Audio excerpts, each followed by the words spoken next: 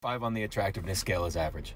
I think a lot of you guys need to hear this. When somebody asks what they are on the attractiveness scale, everybody always goes to the go-to answer because they don't want to hurt their feelings of like 7, 7.5. They're lying to you, and I'll explain why. Most of us are between 4 and 6. 4 slightly below average, 6 slightly above average. Now we're getting a little bit more rare, the 3s and the 7s. The 3s know they're 3s, the 7 thinks they're 10s. And before the personality police show up, yes, we're talking strictly based off looks. Then you get 2s and 8s. They're both equally exciting to see and make you double take. 1s and 9s are the unicorns. You may have only seen a handful of each in your life. Now, 0s and 10s don't naturally occur in nature. The only way you can get to that point is when you start adding things like personality or how much money they make. For example, Hitler, 0, and I've never met a 10, but I digress. Once you start adding personality and all that, obviously that's how you determine if you're gonna fuck somebody or marry somebody, all that shit. We don't got time for that right now. We're doing the shallow version, all right? So get fucked, cunt. Hit him with RT, merch links in bio, and to answer your question, I'm a 6. Okay, bye. Whoop.